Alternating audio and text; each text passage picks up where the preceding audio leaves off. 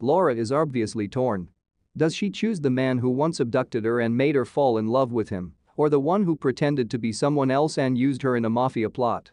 Unsure of what to do, she returns to her parents' house in Poland and spends a couple of reasonably calm days before getting a call from Olga telling her that Massimo has learned about her affair with Nacho.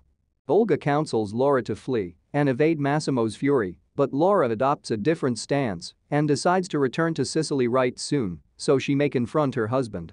She follows through with this, but who would you ever guess is in the taxi that picks her up at the airport?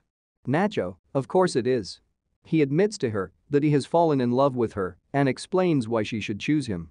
She eventually returns home, where Olga is anxiously awaiting her and is still attempting to convince her not to speak to Massimo.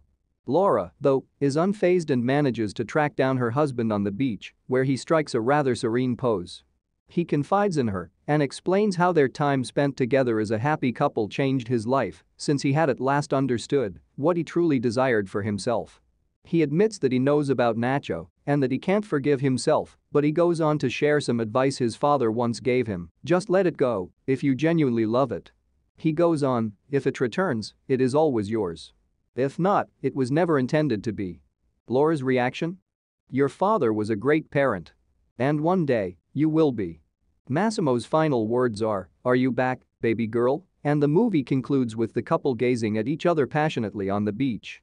Therefore, although Massimo's query is not fully answered, it is strongly hinted that Laura has decided to stay with her husband rather than leave with Nacho.